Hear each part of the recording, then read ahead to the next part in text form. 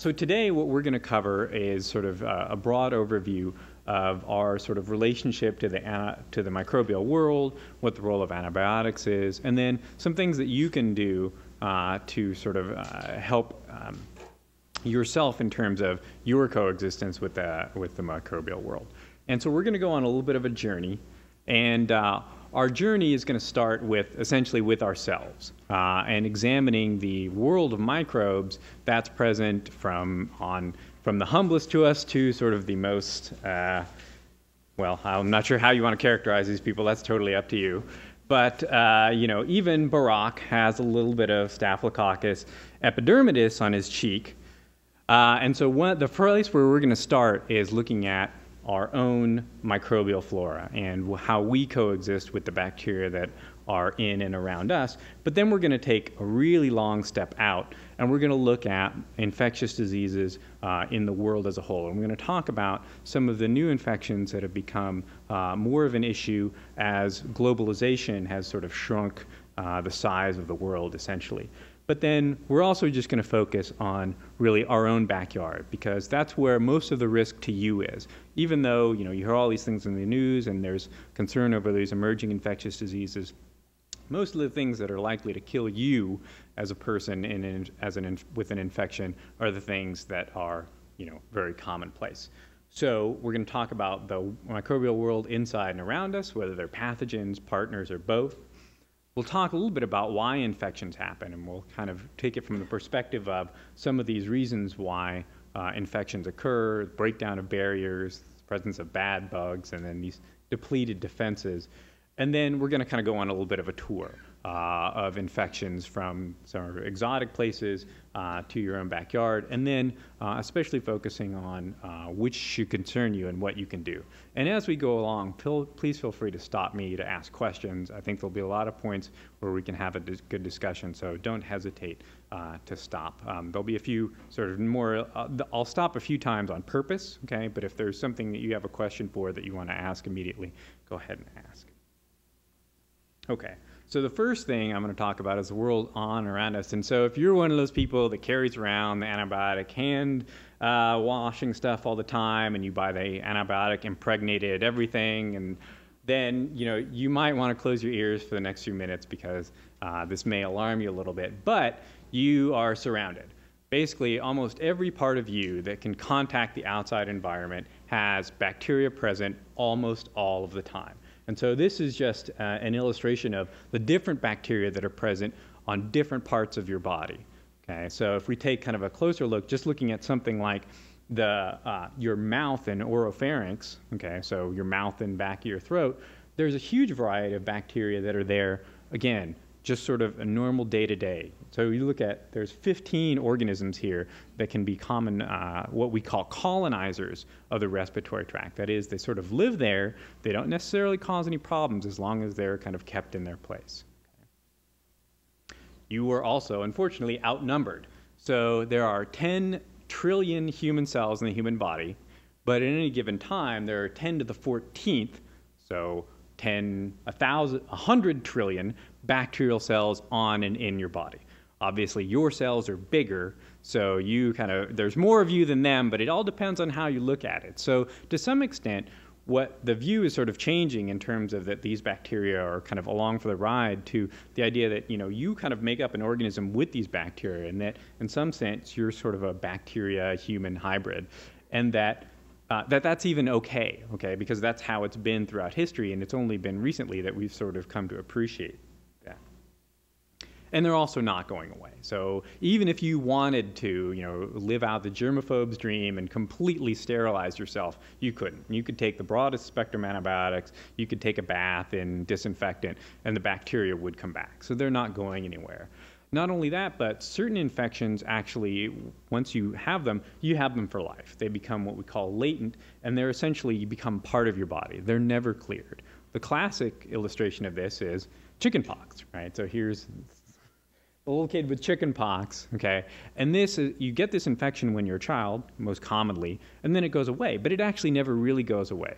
It goes and hides in your nerve cells, And for most people, it just stays there the rest of your life and never causes any problems. But for certain people, under certain conditions, especially stress, or if you're becoming immunosuppressed or something like that, it reemerges. And when it reemerges, we call it shingles, okay, or herpes zoster.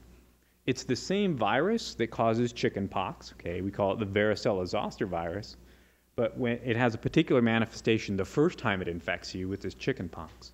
But then later on in life, if the virus emerges again, it has a different manifestation that we call shingles. Okay. So there's all this, but it's okay. Okay. So bacteria have co-evolved with humans. Okay. It's not as if bacteria have just started to infect people recently.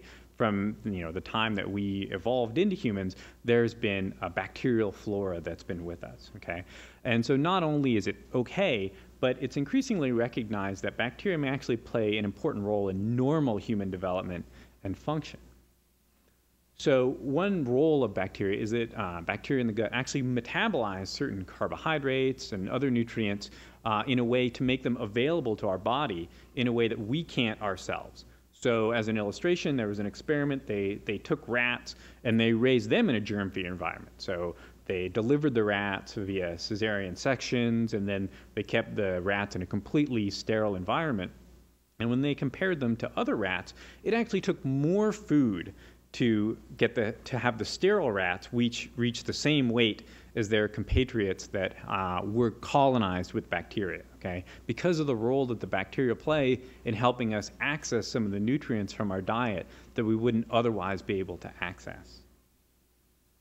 Another important role they play is in the synthesis and supply of essential vitamins. So especially B and K vitamins, many of them are synthesized by the bacteria, or the bacteria act on them in our diet such a way that we can absorb them. And so again, another example in mice, because it's not nice to do this to humans, germ-free mice that ate sterilized food, so the food they were given was sterilized as well, had a high incidence of dying of vitamin deficiencies, particularly vitamin K, because the bacteria weren't around to supply the levels that they needed in their diet. So the role of bacteria in nutrition has actually been known for a while, but what's emerging now is the role of bacteria actually interacting with our immune system. So one thing that's important is that the normal flora, so again, what I call these colonizing bacteria that are there on you pretty much all the time, provide an important defense, actually, because they crowd out the sort of nastier, meaner bacteria. Okay? So bacteria, just like everything else in the environment, other living things, are in competition for resources. They're in competition for food, for space, etc. And so the bacteria that you have living on you that are what we call the commensal or the colonizing bacteria, essentially when they're there, they crowd out the bacteria that could cause you harm. Okay? So the number of bacteria, for example, that is needed to establish an infection, okay? So if you had a mouse or something like that and you were trying to infect it with a bacteria, say by feeding it a bacteria or something, it's 10,000 times lower. So you need 10,000 times less bacteria to cause an infection, okay, if you've treated the mouse beforehand with antibiotics. So if you've given the mouse antibiotics to kill off some of these normal healthy bacteria that are living in the mouse, then it takes much less of the potentially pathogenic bacteria to establish an infection. And one thing that's been particularly interesting to find to area of research is that exposure to these sort of colonizing flora, the bacteria that are with you essentially from the time that you're born, may help train the immune system and sort of prevent autoimmune and allergic disease. And this has been called the hygiene hypothesis, or the New England Journal of Medicine called it sort of eat dirt. Okay? The idea is that by being exposed to these organisms in your environment, your immune system starts to learn to distinguish between non-self, so these pathogens, and self. And that without that stimulation from these other organisms, that you may see more autoimmune type of diseases because your immune system is no longer properly trained. And part of this has risen through observations that over time, as the number of infections has decreased through vaccination, sanitation, use of antibiotics, we've actually seen a huge increase in the incidence of immune disorders. So you can see the graph on the left here shows the incidence of infectious diseases decreasing substantially, and the graph on the right shows an increase in the incidence of immunologic type diseases. And some of that's due to the fact that people are living longer, and some of it's due to the fact that people have, we have better diagnostic tools, but it's thought that some of it may be due to the fact that we're living in more clean, more sterile environments, and that we're no longer being sort of challenged with bacteria the way we were, 100 years ago, and that may have some immunologic consequences. And this is certainly not very well fleshed out yet, and so I don't necessarily advise going and rolling your kid in the dirt or not getting them vaccinated, because that would be bad. There's a risk to that, but that there may be something to this after all. So what goes wrong? If we love our bacteria and we walk hand in hand them down the beach, and it's so great to have them, why are infections such a problem? Historically, infectious diseases have been the leading cause of death throughout history. And it's only really recently that infections have gone from being the leading cause of death to being subsumed by things like cardiovascular disease and cancer. And you can see the graph, and that's just in the United States, really a substantial reduction in infectious diseases and an increase in other diseases. But, throughout history, infections have been a huge issue. So why is it that if it's so great to have these normal colonizing bacteria, what goes wrong and why do we get infections? And I like to think about it as sort of being an equilibrium and trying to think of things that upset the equilibrium and some of the issues that we'll talk about next. So one is the idea of sort of breakdown of barriers, and I'm not sure how you can see that, but it's basically just a cut. And just symbolizing the idea that sort of at a micro or at a person level, okay, one way that infections happen is that bacteria leave their normal compartments. So there are bacteria that are all over your skin, and as long as they're on your skin, they're fine.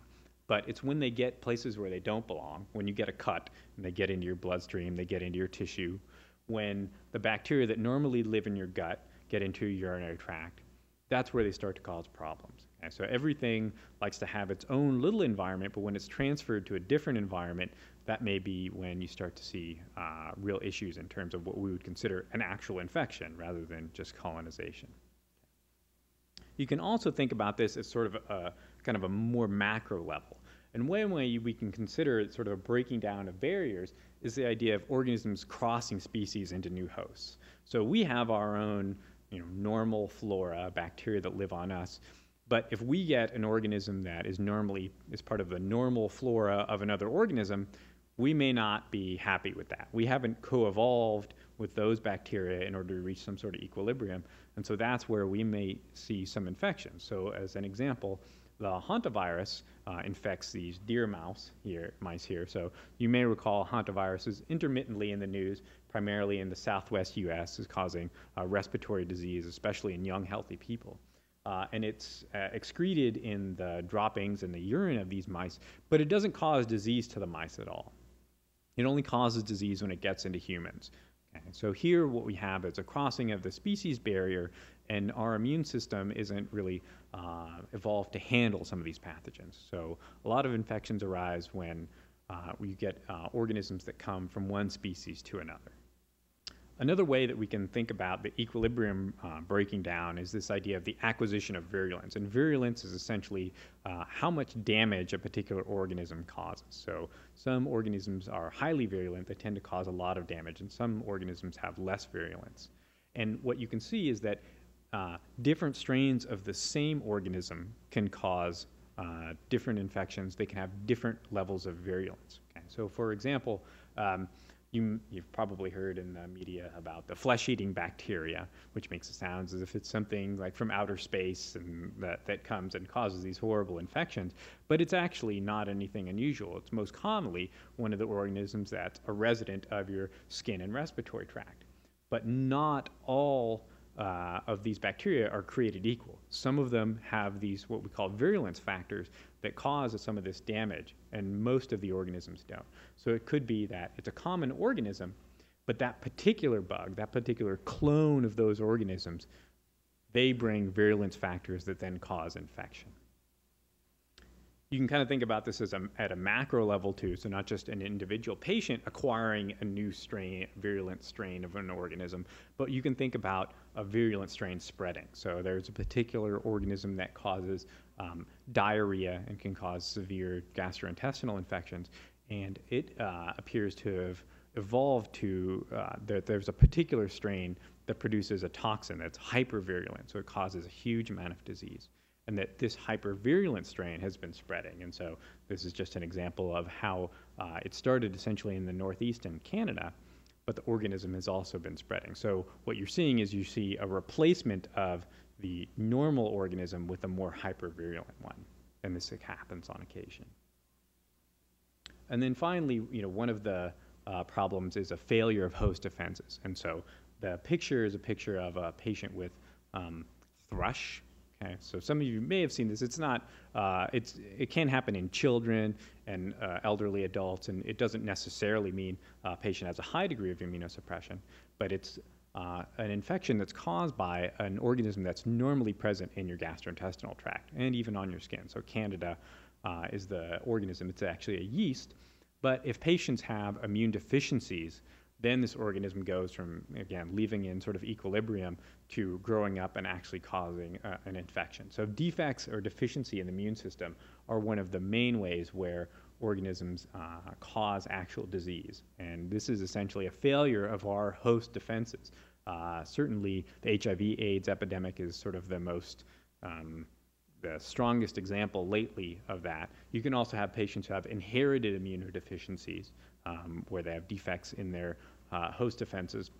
But a lot of these issues with failures of host defenses are things that we've done to ourselves. So transplantation and the subsequent immunosuppression that's necessary to prevent the person from rejecting their own organ, okay, is a main cause of failure of host defenses. Things like chemotherapy, again, that aim to kill your tumor, but also usually end up causing some degree of immunosuppression. Things like corticosteroids, which may be very helpful for you for certain immunologic diseases, arthritis, and other things, but they have an effect of suppressing the immune system, and so they can put you at risk as well. And then even sort of more commonplace things. So diabetes can cause a certain degree of immunosuppression. So people who are diabetic are at increased risk of having certain infections. And then even more mundane things like stress. So we talked about patients getting shingles. And so you can get shingles just because it's a very stressful time in your life. And stress can actually be a suppressor of the immune system. Well, so in terms of, thinking about the failure of host defenses at sort of a macro level, I think one way that I'd characterize this is some of the issues that we have with antimicrobial resistance. So antibiotics are really our shared resource. They're our shared defense against organisms causing infections. When our own body's defenses break down, we bring in antibiotics. But one thing that is a potential failure of antibiotics is the development of antibiotic resistance. And so I think that that's an important consideration because antibiotics are, again, a recent phenomenon in terms of human use, but they're something that we've become reliant on to augment our own host defenses. And certain things that we do in medicine now, especially things like transplant, would not be feasible if we didn't have antibiotics because because the procedures cause such damage to the immune system that if we didn't have something handy to fight off infections as they occur, a lot of these transplants, a lot of chemotherapy really wouldn't be feasible because people would die of infection. Okay, so now we're going to go on a little bit of a tour of some of the infectious diseases threats to your health. And I think one thing that I like to do is I like to watch TV, and especially like to see the perspective that sort of the entertainment industry and the news outlets have on infectious diseases. So we'll talk about some of them, and I'll do some of those presentations. Let me turn this on. Let me know if it gets too loud.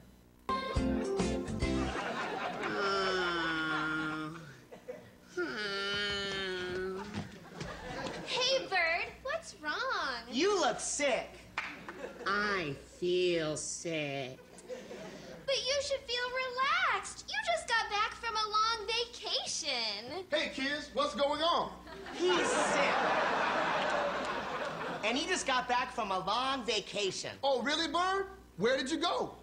I was visiting my relatives in Southeast Asia.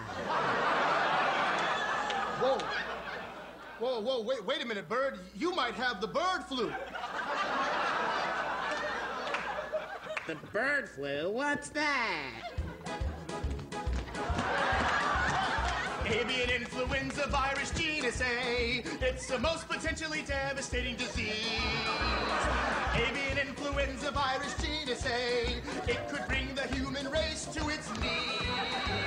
It starts off as a tickle in the back of your throat. Next you're dead and buried. Bye-bye, that's all she wrote. Avian influenza virus genus A. It's the most horrific death you could endure. It's contagious, and to this date, it has no cure.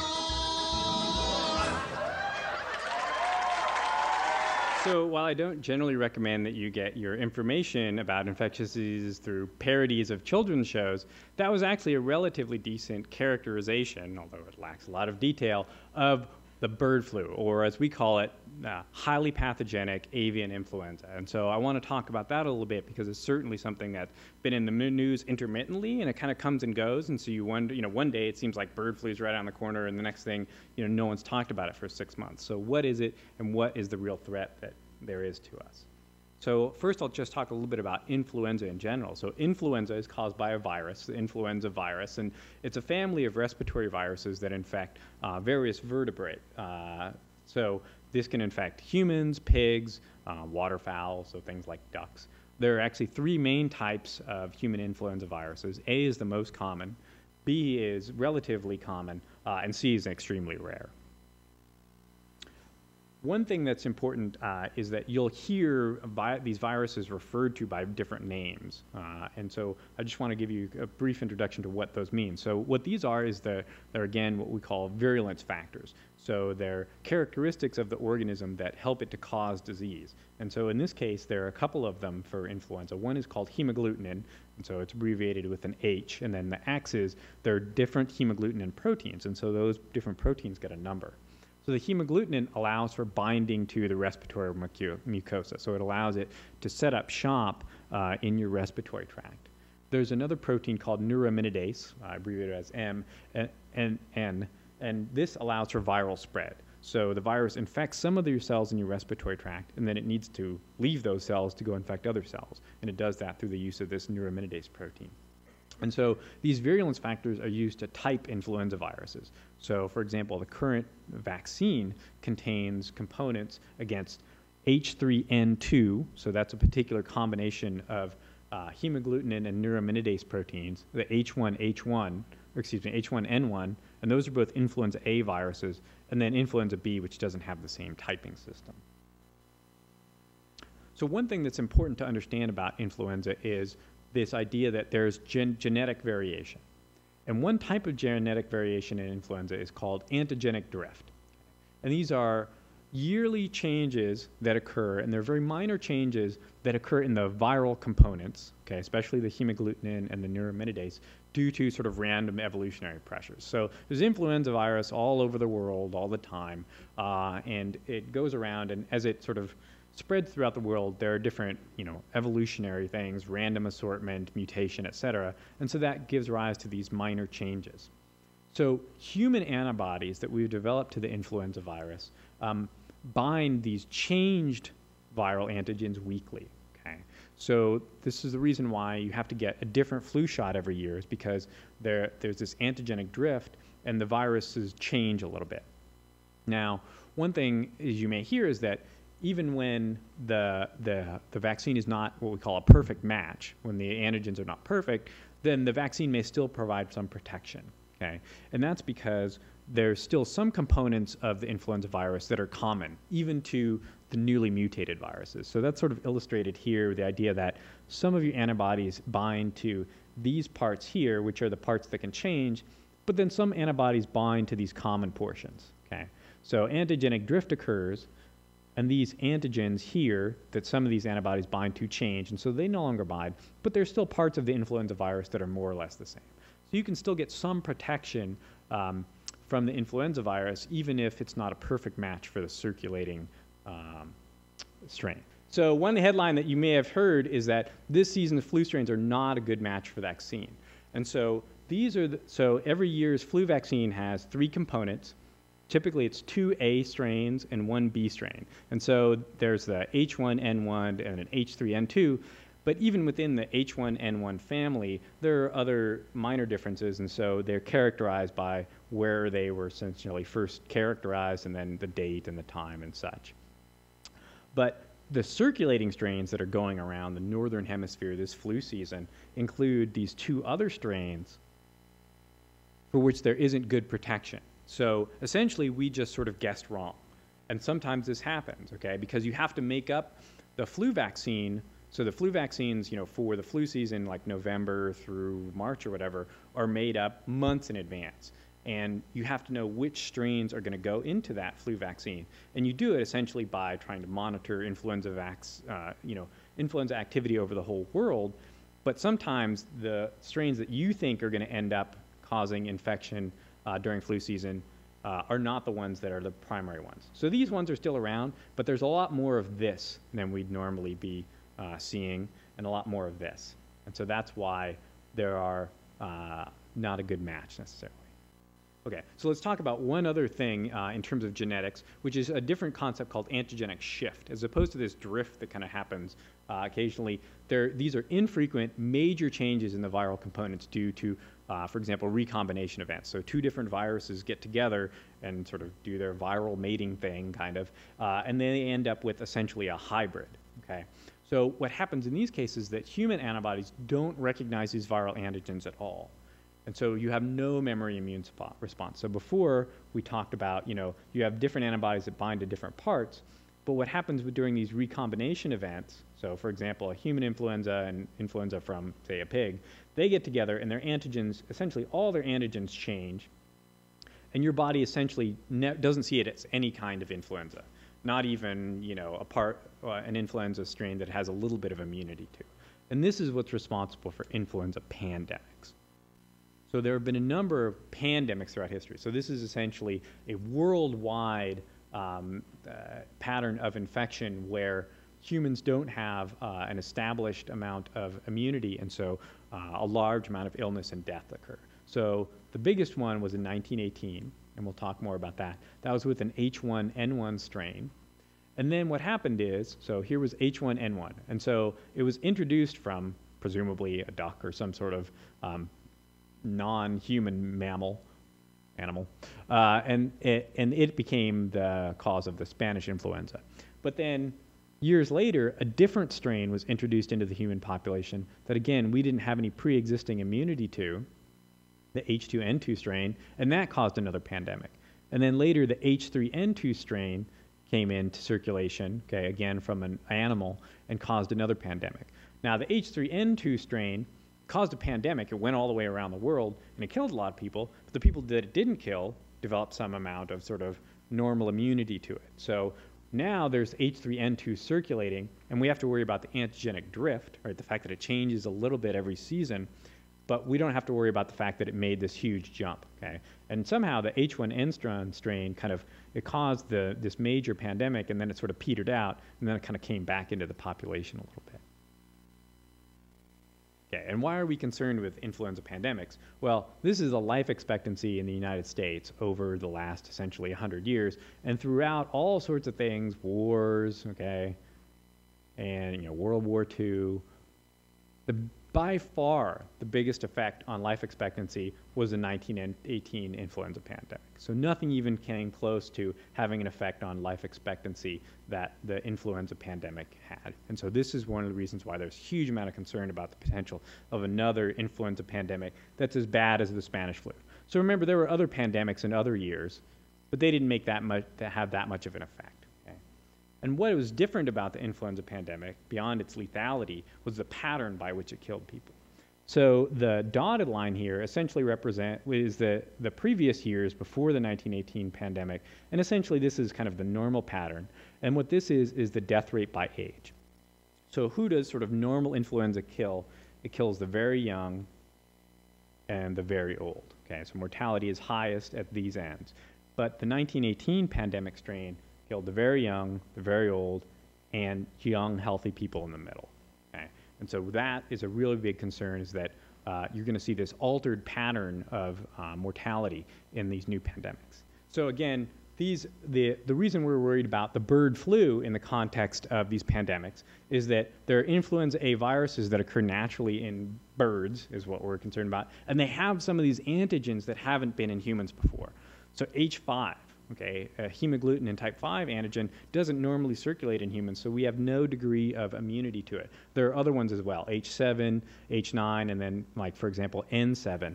And so the concern is that some of these organisms with these new antigens can make their way into humans. Okay, and so these normally infect the birds, and the birds shed the virus, so they excrete the virus in their feces, their saliva, and then whatever a bird nasal secretion is.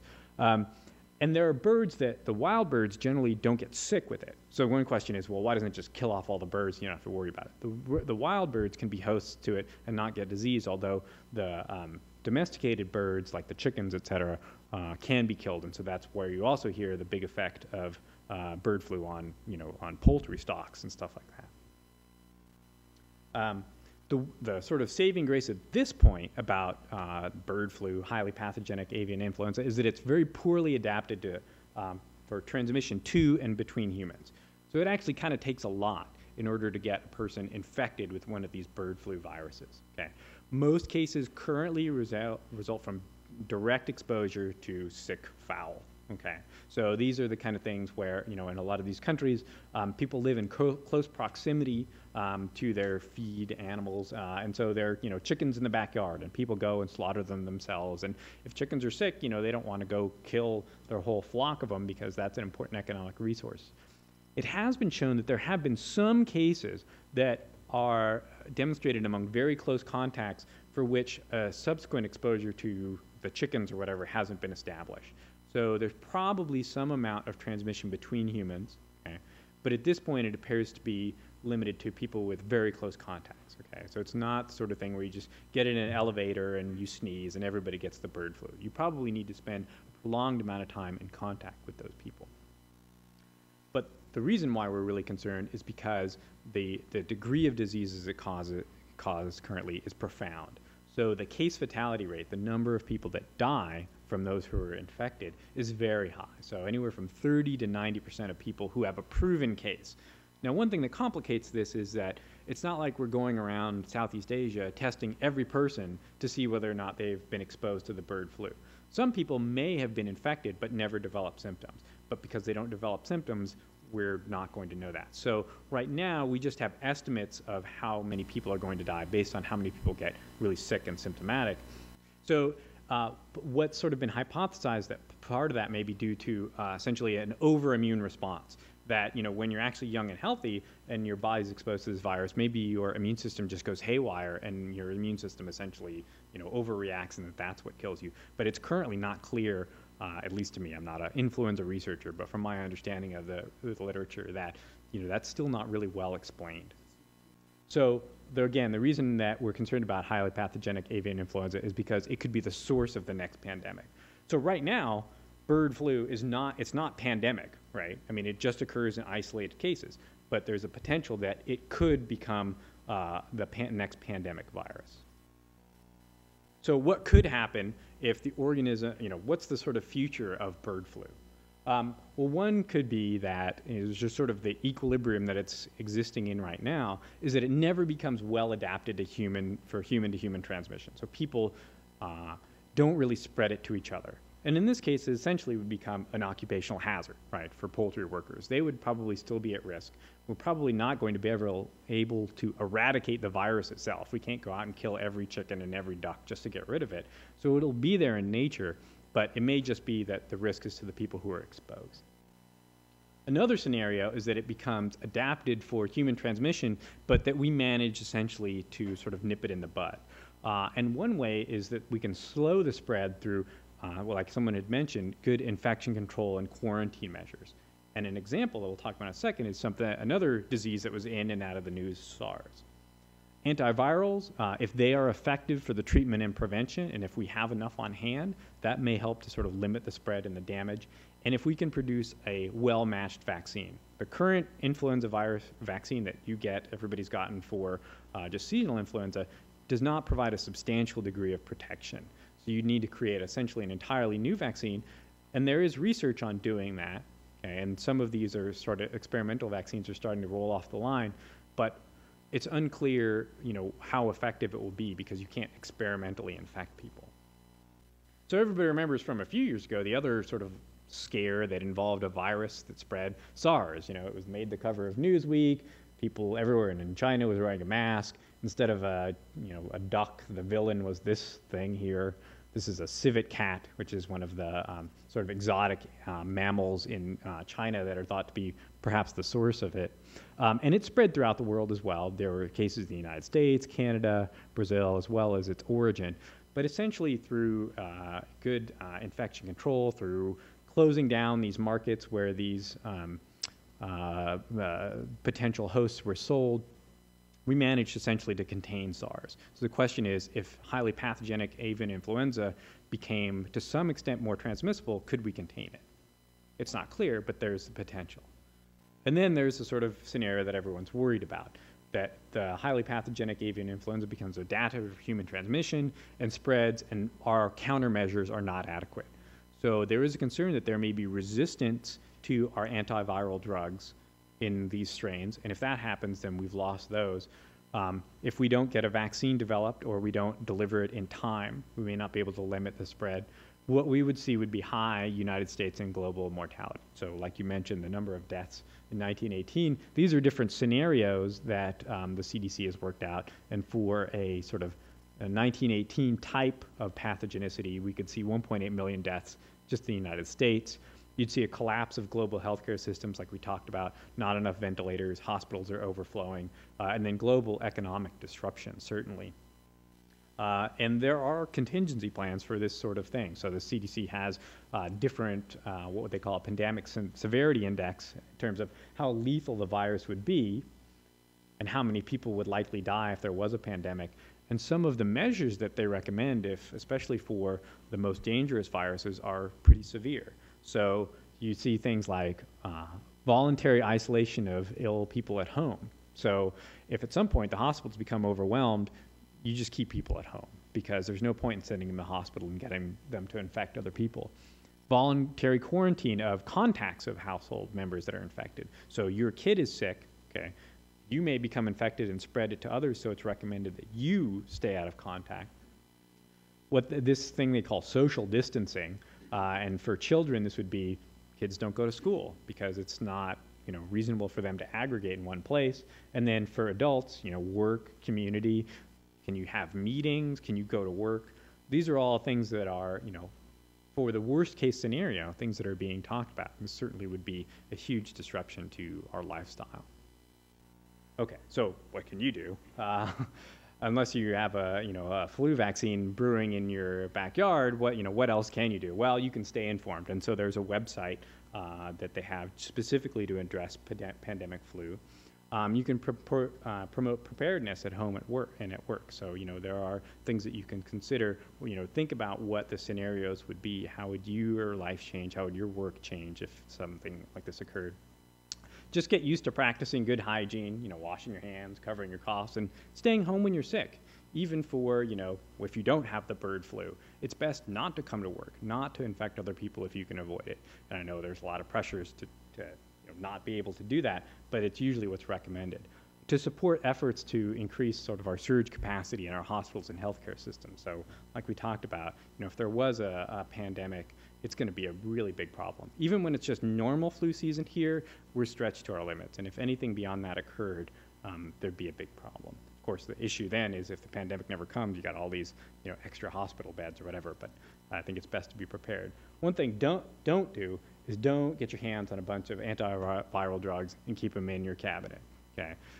For one thing, they can probably be used by other people. For another, they'll go bad and expire. And for a third, one thing that's going to happen, if there's any rumor of the bird flu going around, anybody that has these antiviral drugs at home, they're going to take it the first time they get a cold, and they're essentially just going to blow it, right? Because they're going to want to take it at the first onset of symptoms. And there's a whole lot of things that look like influenza to begin with. And so, it's not recommended that you essentially stockpile the medications for yourself. Okay, so, but who should have your attention more?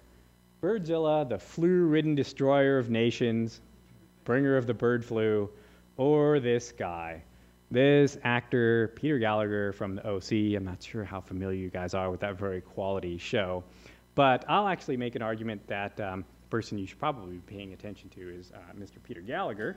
Peter Gallagher, theater, film, and television actor, lost his grandmother to influenza. My grandmother died from the flu when my dad was about 7 years old. And I think, whenever you lose a parent for whatever reason at that age, it has a profound impact on your life. And it just always stayed with me that something that we kind of didn't really understand was very dangerous when I was growing up was in fact fatal. We'll be viewing the Faces of Influenza Portrait Gallery and speaking with public officials about the importance of an influenza vaccination for those under 6 years of age and those over 50. The Portrait Gallery, which is touring the United States, includes black and white portraits and personal stories of famous and not so famous Americans who should be immunized. So I've just spent the last half hour or so trying to scare you about pandemic influenza. But what you should really be concerned about is regular old seasonal influenza, because you are much more likely in your lifetime to get infected with seasonal influenza. So every year in the US, 10 to 20% of people get the flu. Some people say, well, I always get the flu. Well, you're really unlucky. Greater than 200,000 people are hospitalized for complications from regular influenza, and about 35,000 people die. And so you can see, here it comes every year. So every year we have the flu. And some years are worse than others. So here's an example illustration of what we call the epidemic threshold, okay, when the amount of flu exceeds what we normally expect. So this kind of black curve is sort of what we normally expect, and then some years it's worse than others. A long time ago, your mother would tell you, don't go out without a sweater because you'll catch the cold and you'll catch the flu. And then eventually we said, Mom, you're crazy. It's not the cold that gives you the flu. It's, the flu virus. And then the reason why it occurs in seasonalities is because during, winter, everybody gets together and huddles together because it's warm and that there's just increased transmission. Well, it turns out your mother was probably at least partly right after all. So they did a study that looked at the transmission of influenza virus in different scenarios of relative humidity and temperature. And it turns out that the temperature and humidity actually do have an effect on influenza. You can't get flu from nothing, okay, just because it's cold, but it increases the transmissibility of the virus substantially. So during the winter, it's usually very cold, and it's also, and most of the time when it's not raining, it's actually much drier than in other seasons, especially in places that aren't around here. So the authors looked at guinea pigs, and they found that transmission was greatest of the flu virus at low temperature and low humidity. So it's mostly that the conditions in the winter months tend to favor the transmission of the organism and also a contribution from people kind of spending more time indoors. The other thing I loved about the study was this illustration they had of their guinea pigs. And I just love that the guinea pigs have these horrible red eyes. Like, can you imagine, like, if you were in the lab with these guinea pigs? Looks like they'd eat you.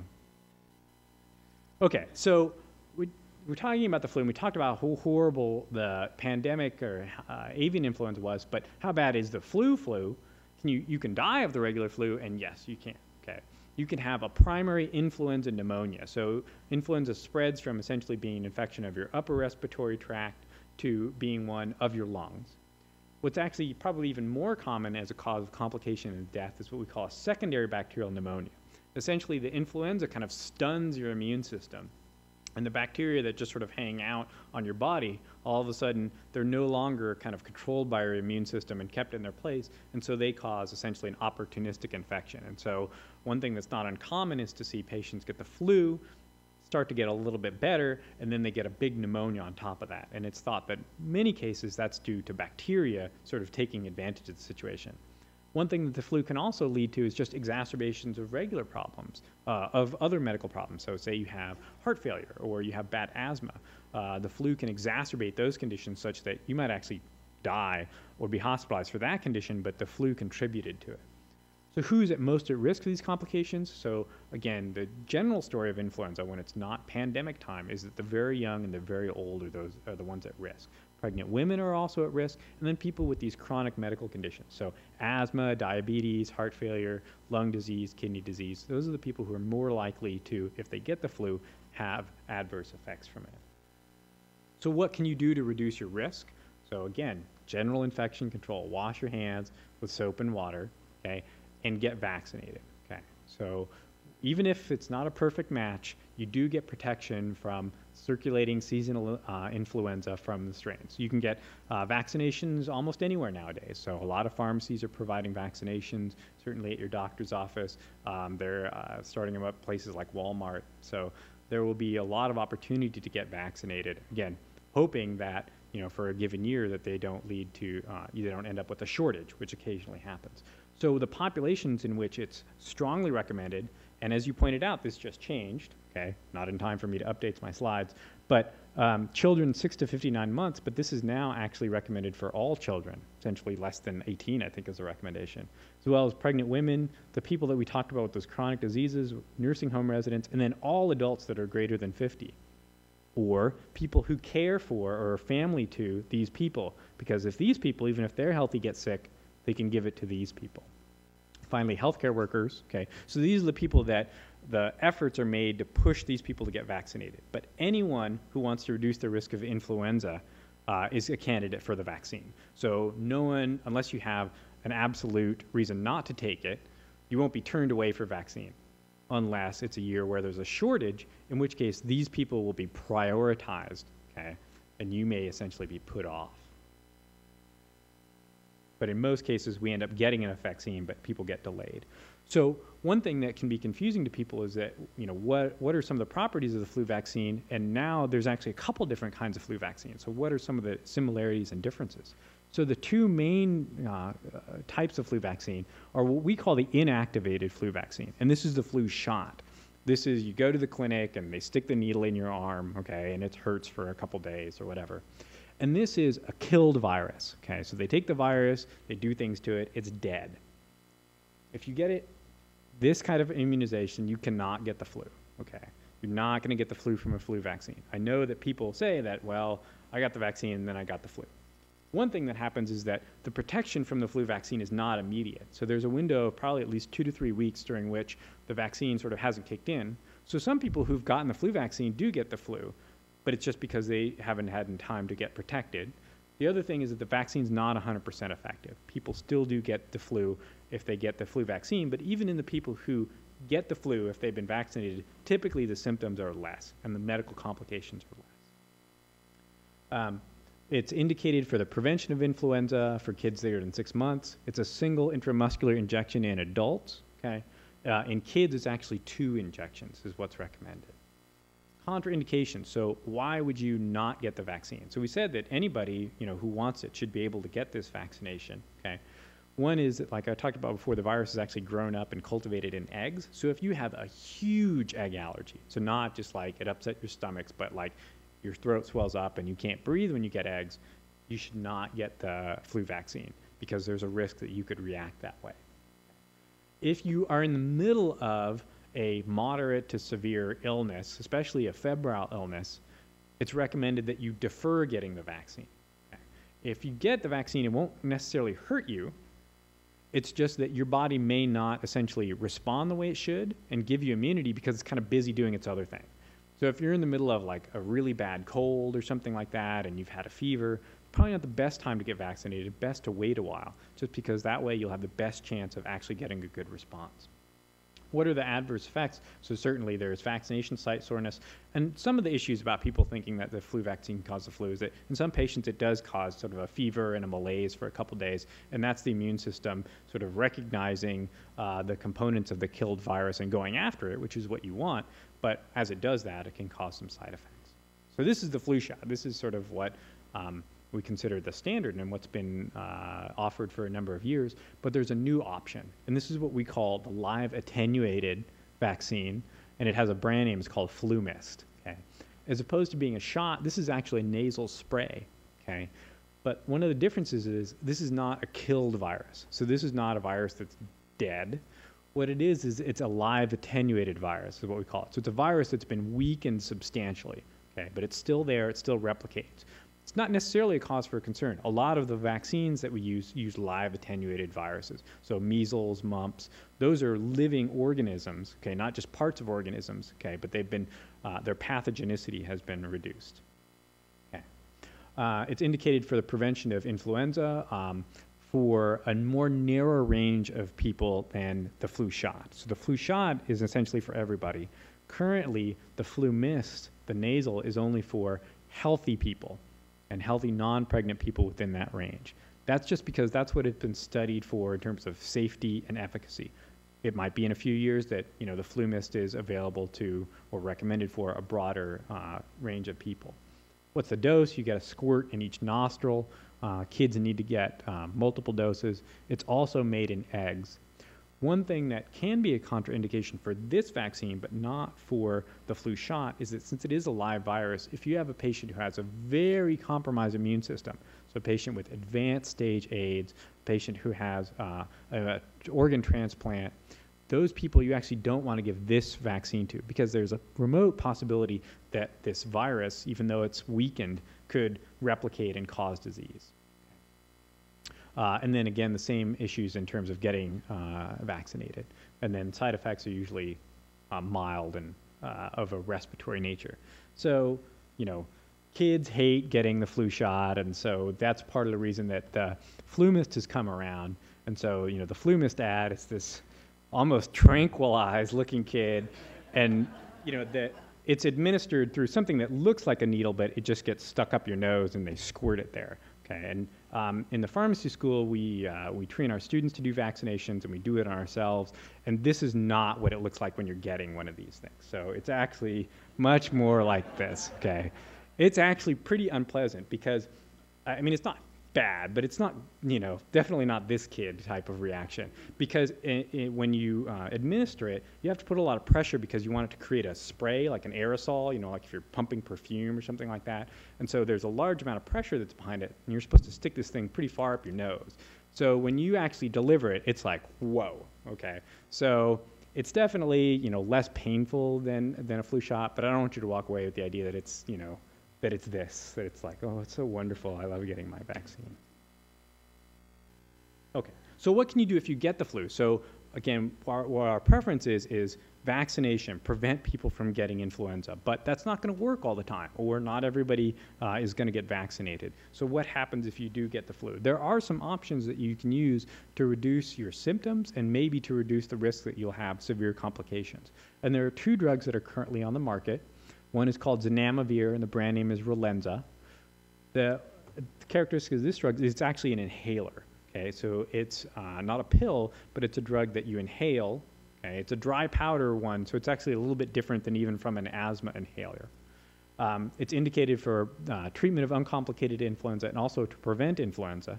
So there are some people who, for one reason or another, can't get the vaccine, or they get vaccinated, but they're at high risk for influenza in that 2 to 3 weeks before the vaccine kicks in. And so you can put people on these antiviral drugs to prevent them from actually getting the flu. The dose is 2 inhalations twice a day for 5 days. I'm not sure if you guys remember, but when this drug was initially introduced, they had the guy from Newman from Seinfeld, and he was dressed up as the flu, and he came around and was annoying people. And actually, the FDA made them pull that ad because he was essentially overstepping what the benefits of the flu, this particular drug were. Because the benefits of the drug are, what it's been shown to do is to reduce your symptoms by 1 to 2 days compared to placebo. So if you take the drug, the duration of your symptoms will end usually a couple days earlier, and there may be some reduction in your amount of symptoms. But it's not like you start this drug and your flu completely goes away. Okay? The other thing about these drugs is that they have a benefit if they're started within the first 48 hours of symptoms. Okay? After that, essentially the flu virus has taken hold, your immune system's had its reaction. Giving these drugs doesn't really have a benefit. So one of the practical limitations of it is that these drugs are by prescription only. So you got to figure out some way to get in to see your doctor, have him write you a script, get to the pharmacy within the first 48 hours during a time where you feel lousy. Okay? Right, exactly. So, So the drugs do work. And what is even more promising about them is that they do reduce the symptoms, which is great, but there is a potential reduction in complications and death. So if you're a person who's at particularly high risk, you may need to, you may consider getting one of these drug treatments if you actually do come down with the flu. This isn't proven to the same extent. The trials weren't designed that way, but we think that's what may happen.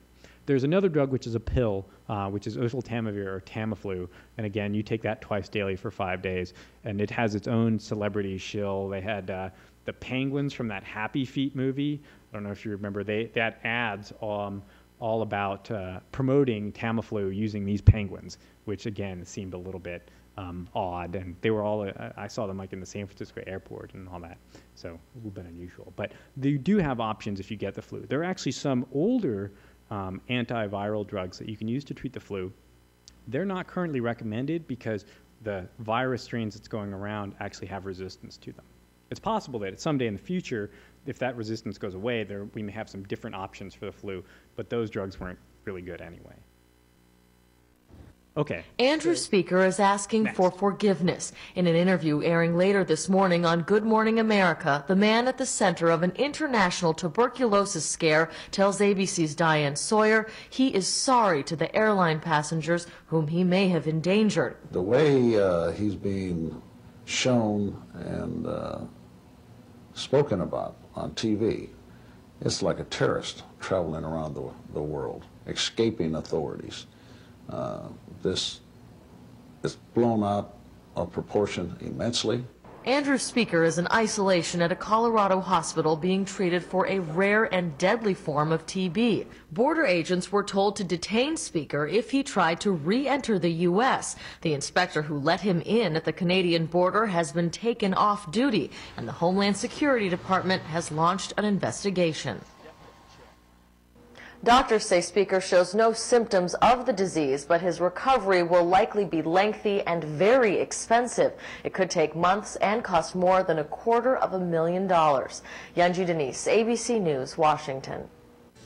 So you guys remember this story? This was the lawyer that was supposedly infected with this highly resistant form of tuberculosis, and so the term for it is extensively drug-resistant tuberculosis, or the abbreviation is XDR-TB. And he had been in Italy, and then he, was supposed to come back to the United States, and he had been advised not to come back, and he sort of flew in through Canada and slipped past our border guard anyway. And so this raised the issues of tuberculosis and the risk that resistant tuberculosis poses. It actually turned out that he did not have the most resistant form of tuberculosis like it was presumed.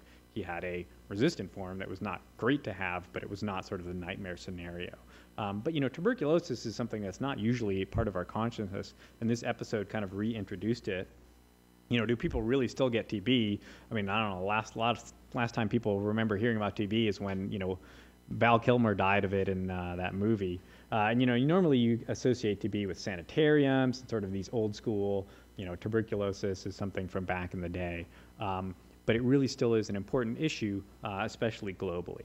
So this is an illustration of sort of tuberculosis in the world. It's essentially a heat map of where tuberculosis shows up, and you can see that really the main effects of tuberculosis, sub-Saharan Africa, but also quite a bit in Asia, whereas the United States and most of Europe, although there's still a fair amount in Europe, are relatively spared. Now, one thing that's important to consider when you're talking about TB is to get sort of some of the definitions right. So it turns out that actually about a third of the world's population is infected with TB.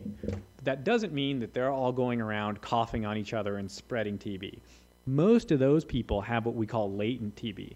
They're infected with the bacterium that causes tuberculosis, but it's not actually causing disease in them. And as long as it's not causing active disease, it can't be spread from one person to another. Okay? So a third of the population's infected. Most of those people have what we call latent TB. However, a certain proportion of those people every year are going to go from having latent TB to having active TB. They're going to be at risk of death, and they're going to be at risk of spreading it to other people. Okay, so treatment of tuberculosis, it's spread by the air. Risk is associated with a prolonged duration of exposure. So just being, on the same plane with that guy didn't necessarily mean you were going to get TB. You're more likely to get TB if you're his wife, right? If you spend more time around.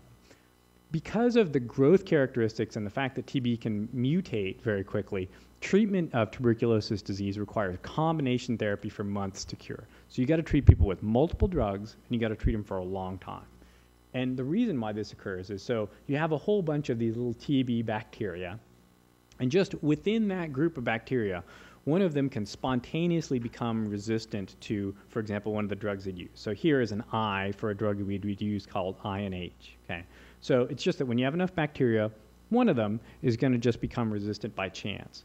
If you use a single drug, then what happens is you kill off all the susceptible bacteria, but you leave just enough of those resistant bacteria so that those resistant bacteria then multiply. And now all of the bacteria have this resistance. And if you say, well, okay, I'm just going to treat with a different drug, well, now that you have all these organisms that are resistant to one drug, within that population, one of them can spontaneously become resistant to a second drug. And so now you have an organism that's resistant to two drugs. And if you use a second drug in series, one after the other, what you just end up is selecting for more and more resistance. Okay, so to get around this problem, which is a problem especially with TB, we use multiple drugs combined with to treat patients. So at least 2 drugs, but in most cases more than that. Unfortunately, the fact you have to use multiple drugs for a prolonged period of time means that patients oftentimes don't adhere to their regimen. Okay, they can't take all these drugs for all the, it's enough of a problem, taking your vitamins in the morning. Okay, and adherence is a general issue, but can you imagine taking 4 drugs for months at a time, especially if you live in an area where there aren't a whole lot of economic resources?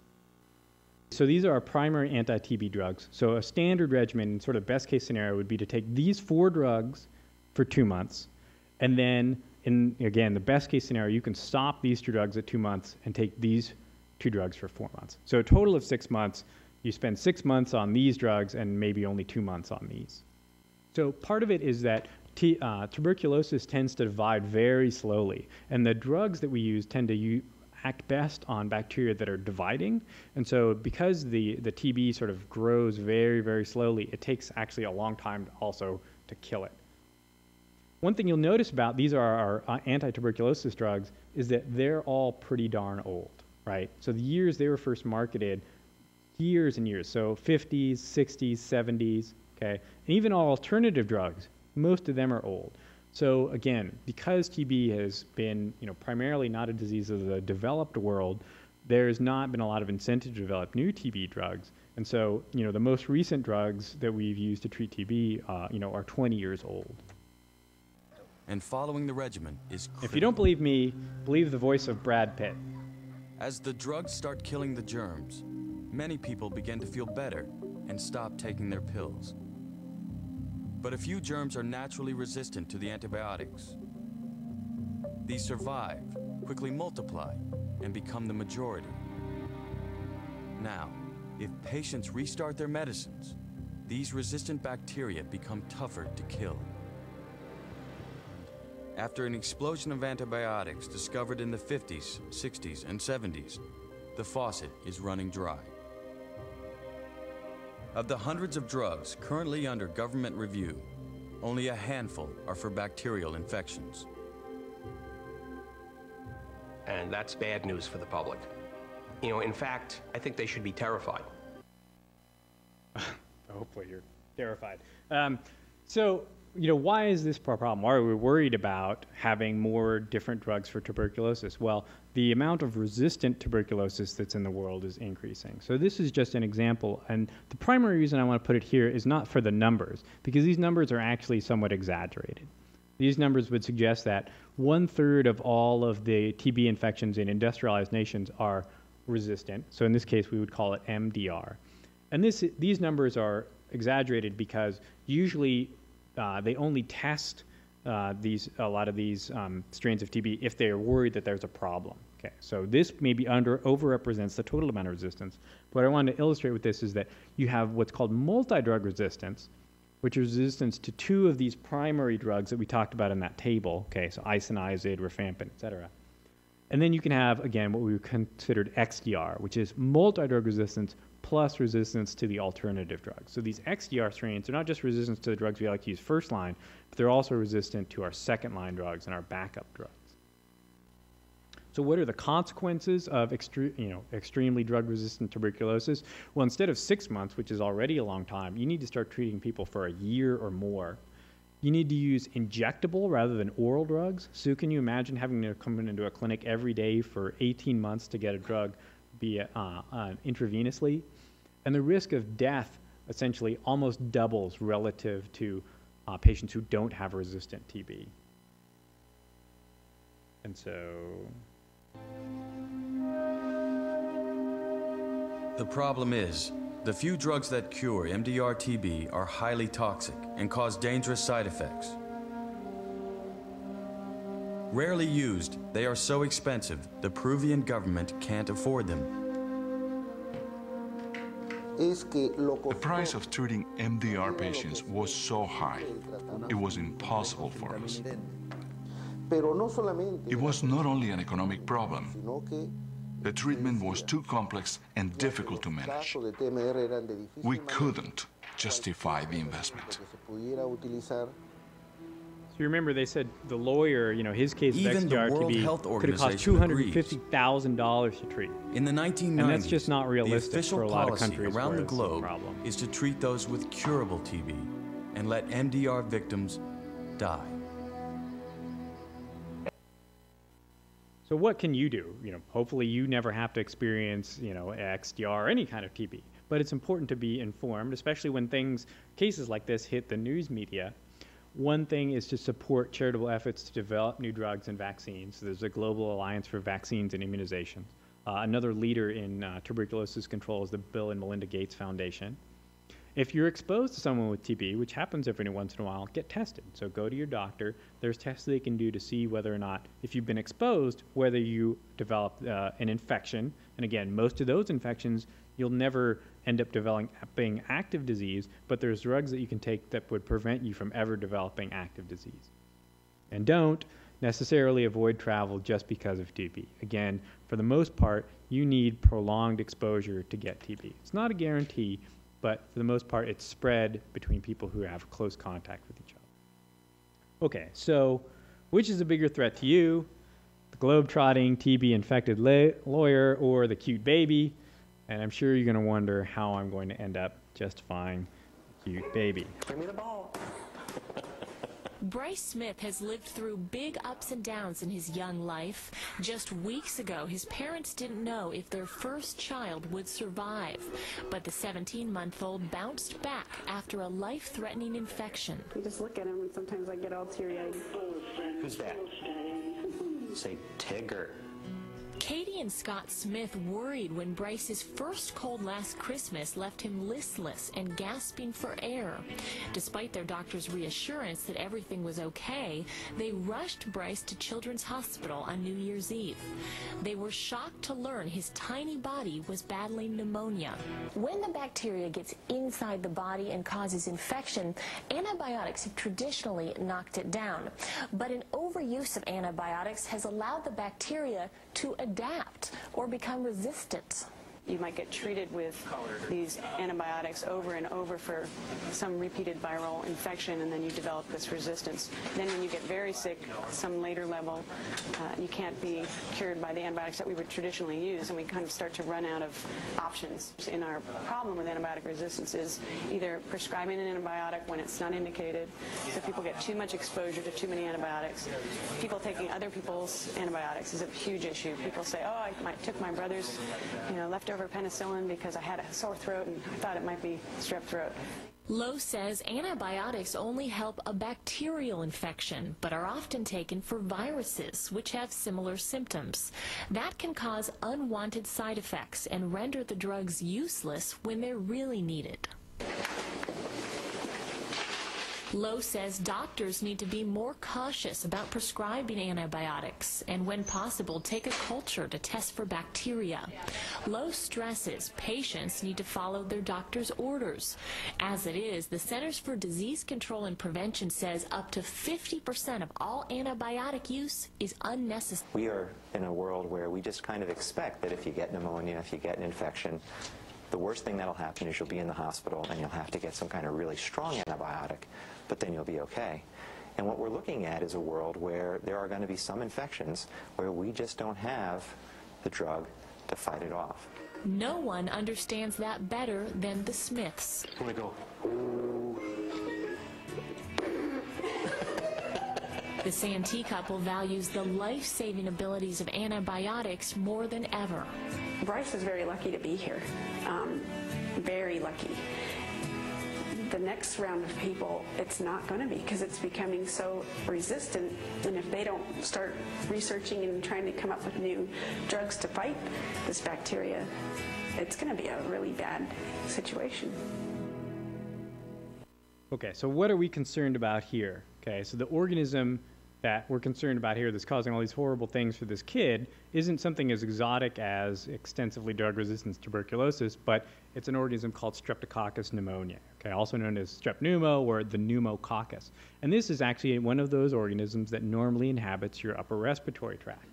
However, given the fact, even given the fact that it's something that lives with us, it's still the leading cause of pneumonia, it's the leading cause of meningitis, it's a leading cause of people who have chronic bronchitis when they have episodes where they get worse. It's the first or second cause. It's one of the leading causes of sinus infections and the leading cause of ear infections in children. And you can see that combined influenza and pneumonia, which is lumping a bunch of things together, but it's what the CDC does, is one of the leading causes of death in the United States.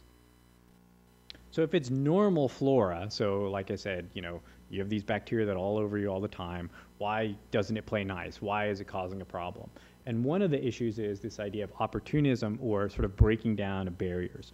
So one where you often see this infection is after a viral infection comes, weakens the immune system, and causes issues with sort of the normal way your body functions. For example, what often occurs in patients who have sinus infections is the following. Into the lungs. Inside the bones of the skull are air pockets called sinuses. The four major sinuses that drain into the nose and throat are the frontal, maxillary, ethmoid, and sphenoid. Sometimes foreign particles get past the cilia of the nose and enter one of the four sinus cavities. The sinuses are also equipped with cilia that push mucus and particles out of the sinus cavities. So normally your sinuses work to get stuff out of there. The sinuses then drain into the nose through a hairpin-shaped tube called the ostium. If the cilia are unable to push the mucus through the ostium, mucus can collect in the sinuses, blocking the pathways and causing So this can swelling and occur when you get a inflammation of membranes viral lining the infection like the sinuses, cold. a condition called sinusitis. Sinusitis often develops following an upper respiratory infection or allergic reaction. Symptoms of sinusitis can include facial pain or pressure. So because you can't nasal drain all obstruction, this fluid nasal discharge, because of your cold, over-the-counter you and develop an prescription infection. medications can help alleviate So the that's symptoms commonly of one sinusitis. way in which However, this long-term organism, which sufferers normally may hangs require out in your surgery. respiratory tract, causes an infection is because its normal mechanisms for your body to deal with it, to drain it, etc., are compromised. One issue that's a particular concern that was illustrated was the idea of drug resistance. Okay, so these are some of the common antibiotics that we use to treat these infections, and resistance is increasing for many of them.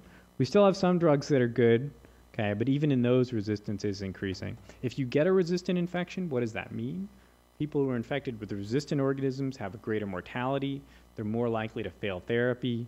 Okay, they're more likely to have prolonged symptoms. Okay, be hospitalized, etc. So it's not a good thing to get infected with one of these resistant organisms. Where does resistance come from? How does it originate?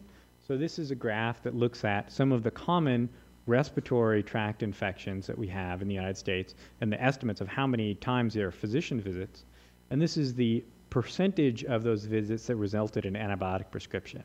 And what you can see is actually, over time, there's less prescribing of antibiotics for some of these. Okay. But you had heard before about, the CDC estimates that, 50% of antibiotic prescribing is inappropriate. Well, why is that? It's because for most of these conditions, there's minimal to no benefit to antibiotics, okay? Partly because most of the time, a lot of these conditions are caused by viruses. And antibiotics, when we say antibiotics, we usually mean antibacterial drugs, okay, are target bacteria, not viruses, okay? But one thing you could say is, well, antibiotics do prevent complications of infection, right? So maybe, you know, what I'm really worried about is that I'm going to develop a secondary bacterial infection, even though, you know, I might just have the common cold. Well, it's actually true that there may be some benefit to antibiotics to prevent those complications. But the issue is, what's the degree of benefit, okay? And how frequently are these complications going to occur? So this is from a study that said, looks at your odds ratio, which is similar to like your reduction in risk. So getting antibiotics for these conditions, this is like a common cold, this is an ear infection, and this is sore throat, and these are complications like pneumonia, this is an infection of your bones, and this is an abscess. Getting antibiotics reduces your risk, but this number is important, the number needed to treat. This would be the number of people that you would need to treat with antibiotics to prevent one case of this from occurring. Okay, so even though there's a benefit, you'd need to treat 4,000 people with antibiotics to prevent one case of pneumonia in somebody who had the common cold. One thing to contrast that with is the consequences. So say you were giving these people a penicillin or a penicillin-based drug. About 10% of the population, anywhere from 1 to 10%, has some sort of penicillin allergy. So the number needed to treat to harm, the number of people you'd treat to have a bad thing occur, is only 10 to 100. Anaphylaxis, which is is a severe reaction to penicillin, which can be life-threatening, occurs in about 0.01 to 1%. So the number needed to treat to harm is near the same magnitude as this here. So your risk of getting penicillin anaphylaxis is about the same as your risk of getting a benefit from these antibiotics in terms of preventing these complications, okay? And even your risk of death, although it's an order of magnitude almost higher, is still not negligible. Whereas the other complication for getting antibiotics is the probability that you're going to develop resistance. That the next time you develop an infection, that it's going to be with a resistant organism. So 17% of the people who didn't get antibiotics in this one study had a penicillin-resistant organism, compared to 57% of people who'd gotten an antibiotic in the last 6 months. So the number needed to treat to harm here is 3. Okay? So if you treat 3 people with antibiotics who don't need it, okay, one of them is going to end up getting a drug-resistant infection, like we talked about. That has some consequences. So what does this have to do with kids? Well, are kids little angels? Are they cauldrons of contagion? So kids are much more likely to have this strep pneumo in their respiratory tract. Okay, so 55% of 3-year-olds carry it around compared to just 8% of adults. This is persistent carriage. Kids, as you guys know, have frequent infections. So most kids have an ear infection by their first year, and most kids, and a lot of them have multiple episodes, and in the US, most of these kids get antibiotics. Okay? So kids see a lot of antibiotics from a young age, and they also tend to spread infection easily, right? So they're all running around in daycare together, they're all snotty and wiping their hands and fighting over things, and so they spread the infections to each other, and then they come home and spread the infections to adults. And the concern is that because they're exposed to a lot of antibiotics, they may be spreading around drug resistance. So what can you do? You can definitely educate yourself about some of the issues about antibiotic resistance. There are a couple of good websites from the CDC and from another organization. So getting your flu shot. So again, we talked about the idea that there are these secondary bacterial infections. Okay, so if you get the flu, you're more likely to get one of these other bacterial infections. So preventing yourself from getting the flu can prevent these infections. We'll talk about, just to finish up, this idea of there's a vaccine against this organism, Streptococcus pneumoniae. So if it's something that you qualify for, you should consider getting that vaccine. And you only have to get that like once. You don't have to do that yearly. You should make sure your children are vaccinated. Again, wash your hands, don't spread. And if you are prescribed antibiotics, take them correctly. What are some of the elements of taking antibiotics correctly? Taking it as you're told, not skipping doses, not sharing it. An important one is to finish the whole prescription even if you get better. So after a couple doses, a lot of times people say, well, I think my antibiotics are working, I feel great, I'm going to stop. But at that point, you may not have killed off enough of the bacteria, and some of them may emerge resistance. And don't save it for later. Don't share it with other people. I'm going to talk real quick that basically the idea is that there's a vaccine that can protect you against Streptococcus pneumoniae. There's actually two kinds, but the one that's indicated for adults is this one, the Pneumovax. This vaccine is for children. So what's recommended now is that all children less than 2 years get this vaccine. For adults, and so those of us who didn't get the vaccine when we were really young, which is pretty much everybody, which is everyone in this room, can get the vaccine, this other vaccine, okay, and what's recommended is everybody who's greater than 65, and then everyone who's older than 2 who has one of these chronic diseases. And we already discussed what some of those chronic diseases are: heart failure, asthma, etc. And the benefit of this vaccination is to prevent these severe infections in patients and to reduce the symptoms of more common infections like pneumonia, sinusitis. We've had, and then what can you do, what shouldn't you do? You shouldn't pressure your doctor into giving antibiotics for you and your children. Okay, so their CDC has this campaign, snort, sniffle, sneeze, no antibiotics, please. And it kind of seems ridiculous. You're like, well, what does my doctor care? I mean, isn't he going to do, the right thing regardless of what I tell him to do? And actually, pressure from patients has a huge impact on physicians. So there was this is a survey that looked at, the attitudes of physicians towards antibiotic resistance, and they all agreed that antibiotic resistance was a big problem. Overprescribing antibiotics is a major cause of resistance. But 80% of them thought that patient demand is the major reason that physicians overprescribe antibiotics. And so even if you don't really see that dynamic, the physicians do. So when patients are demanding antibiotics, the physicians feel compelled to provide them. What I think is really interesting is that although they feel that overprescribing is a major cause of resistance, almost no one thinks that they prescribe antibiotics more than they should. So it's kind of one of these, it's someone's fault, not mine. There's a lot of good resources from those websites that I pointed out at the CDC. So I think it's worth taking a look at there.